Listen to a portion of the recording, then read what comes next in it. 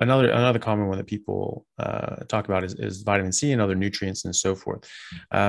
You talk about this in a couple of your talks, and you spoke with me about the last time we spoke. But can you tell us a bit about vitamin C, why we don't actually need it in the numbers that are quoted if you're eating a carnivore diet, not a mixed diet, and its relationship with oxalates, which is a bit of a buzzword. People are starting to understand in the carnivore community what the hell this stuff is and why it's harmful. But please, Professor.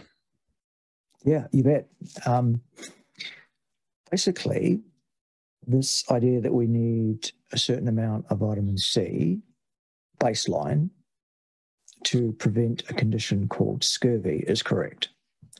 We do need a certain amount of vitamin C, which we do need to take in our diet to prevent scurvy. And scurvy is a failure of the synthesis of the most common protein in your body. It's called collagen. So if you get scurvy, basically your body starts to dissolve, you get bleeding gums, your teeth start falling out, your joints will fall to bits, your muscles will start to dissolve. It can be fatal, obviously. Scurvy was generally experienced by sailors who went to sea for months at a time and subsisted on a diet of purely ship's biscuits, actually, and weevils that came with those biscuits. Mm.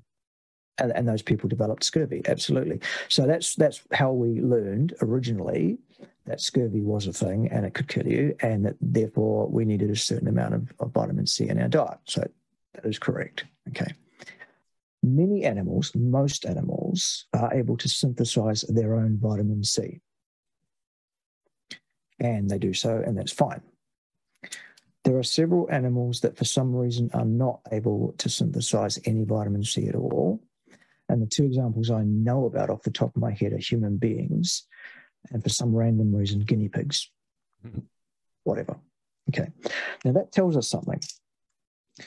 Anytime a genetic line of animals that came from the parent line of whatever the animals were, so obviously the parent mammal that was a descendant of both us and guinea pigs, for example.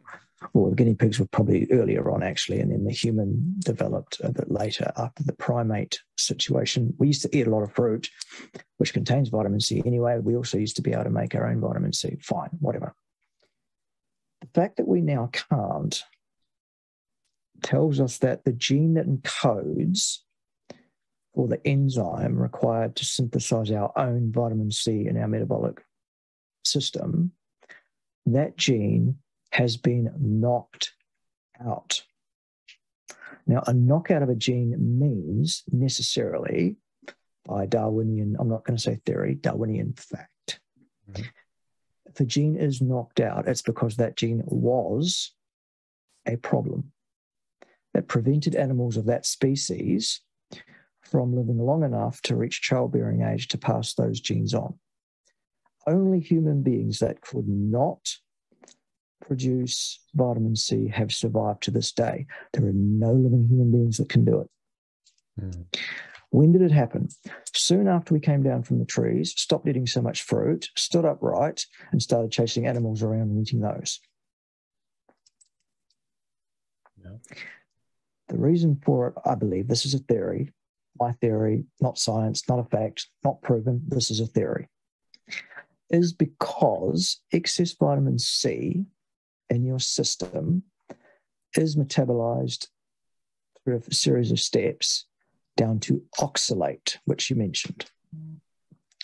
Oxalate is a substance that will precipitate out with calcium and other cations, if you like, in your electrolytes in your body, mainly calcium, and it forms shard-like, needle-like crystals in your body, which will pierce your organs, pierce your cells. Calcium oxalate crystals usually form in the kidneys, but they can form anywhere in the body, including in your eyeballs. Oh, God, or something like that. Yeah. Or in the brain, for example, or in the bladder, or anywhere, absolutely anywhere. These things, and they're literally, if you look at them under a microscope, they are literally like crystalline, sharp needles. These are nasty, nasty things. And And I think that's what the problem was. Mm-hmm. Now, the reason we suddenly had so much excess vitamin C when we stopped eating a bunch of fruit was this. The protein transporter, the transmembrane transporter on the cell membrane of every cell in your body, which is responsible for uptaking vitamin C from your blood and getting it into the cell where it does its work in the cell and helping you form collagen, for example. That transporter is a transporter called GLUT4, which anyone who knows anything about nutrition and physiology will tell you that's the one that transports glucose into your cells out of your blood, isn't it? Yes, it is. It's the same one. And in fact, vitamin C and glucose are quite similar molecules. Ergo, that's why the transporter is the same one. If you've got a bunch of glucose in your bloodstream, it's competing for space through that transporter in a concentration gradient dependent manner to get into the cells. And it's blocking most of the vitamin C from exiting your blood and going into your cells. That's why most of the vitamin C you take ends up getting urinated out, because your cells can't uptake it if you're consuming a whole bunch of glucose or any carbohydrates, which all break down to glucose pretty much. So the recommended daily intake of vitamin C to prevent scurvy is made under the assumption that you are eating a mixed macronutrient diet containing 60 to 65% carbohydrates. Ergo, the amount of vitamin C that you require in your blood to have a concentration that will push its way through into the cells on that transporter is vastly higher. So we stop eating fruit, we come down from the trees, we start eating meat instead. We don't have glucose in our blood so much anymore. We're relying on gluconeogenesis to provide us with a much lower level of glucose than we had when we were eating a bunch of fruit. Suddenly we've got a whole excess of vitamin C in our systems. It's building up into calcium oxalate crystals and killing us, primates, before we can reach reproductive age and pass that gene on. Ergo, it's gone. Human beings cannot make their own vitamin C for that reason. Simple as that. Also, interestingly, you will find in most leafy green plants that those plants contain a large amount of oxalate inherently in their stems and leaves and roots and whatever else.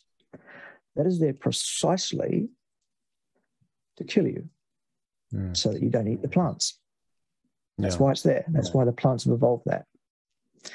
It won't kill you instantly because you're a human being and you're quite tough in that regard. It'll kill you slowly over a lifetime. A lifetime that'll be a lot shorter if you eat plants than it would if you didn't, by the way. But if you're an insect and you're eating a lot of oxalates, that'll kill you just about instantly. Insects are very gruesome, and insects are the animals that eat more plants than anything else.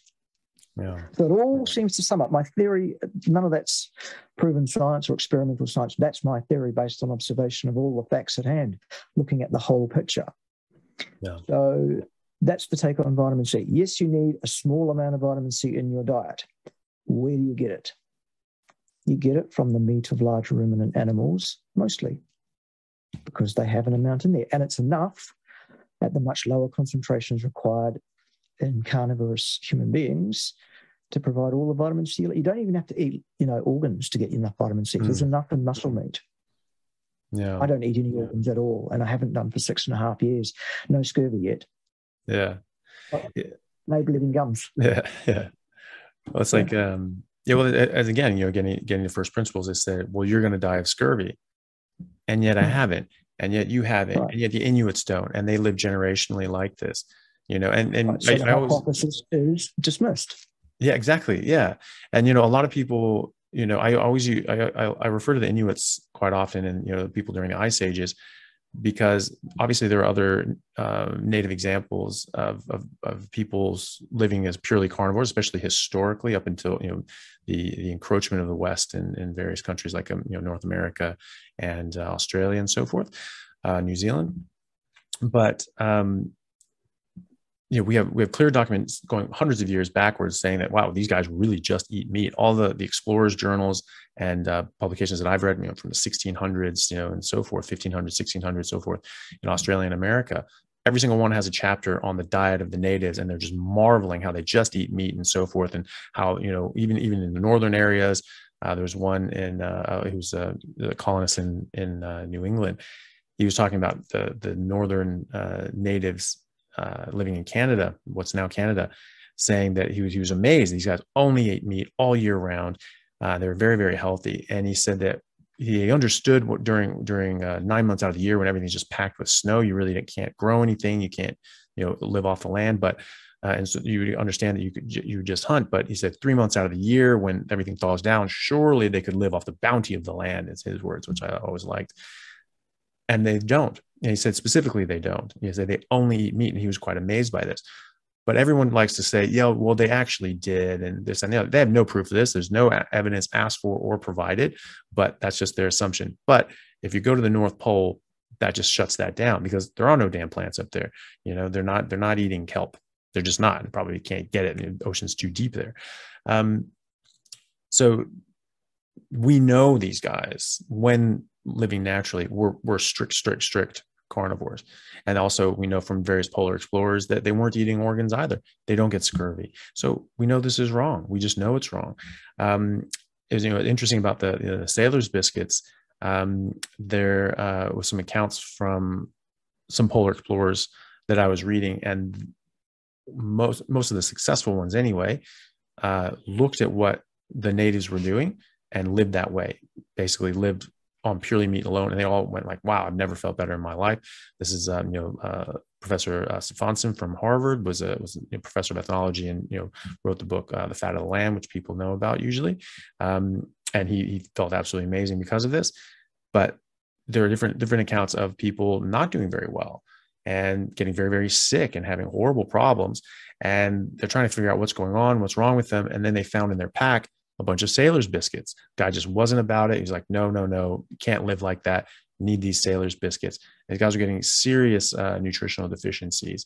And as soon as they just took them, all they did was take away the biscuits, and he improved. So this is pretty indicative that these biscuits were causing harm in one manner or another, but either direct or referred from blocking the various nutrients that he needed. But yeah, but this is real life evidence of these sorts of things. So I just think that's interesting. Yeah, just interesting to know about biochemically, but also just, you know, need to. Sorry, yeah, go on. Yes, just on that as well, the fat of the land thing. The sailors that were getting scurvy eating ship's biscuits, yes. The officers on the same ship were eating dried meat, right, not ship's biscuits. No scurvy. Only the sailors, only the men below decks were getting the scurvy. Interesting. Yeah. Vitamin C in the meat, even though it's dry. Secondly, on fat of the land, it has been made by a bunch of carnivore influencers over time into a bit of an audio book, because it's out of print and, you know, you can't buy the thing anymore, etc. Blah, blah, blah. And it's been read by a number of carnivore influencers as an audio book. One of the chapters is read by yours truly. Nice. And it's the one on vitamin C.